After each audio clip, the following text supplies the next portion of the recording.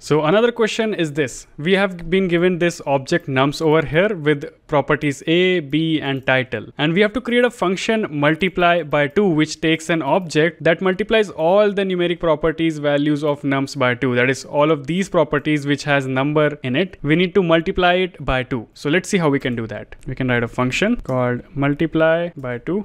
And inside this is going to take an object. So for key in obj, and inside this we can perform the action that we need to. So we're going to check the type of the current key. So type of, and how do you access the value inside of the key? We type obj, and inside the square brackets we type key. So if the type of key is equals to number, then we're going to do something. And what are we supposed to do? We are supposed to multiply it by 2. So we're going to say obj of key is going to be obj of key multiply by 2. So this should be multiplied by 2, that is 200, and this should be 4. So let's see, we got the expected output.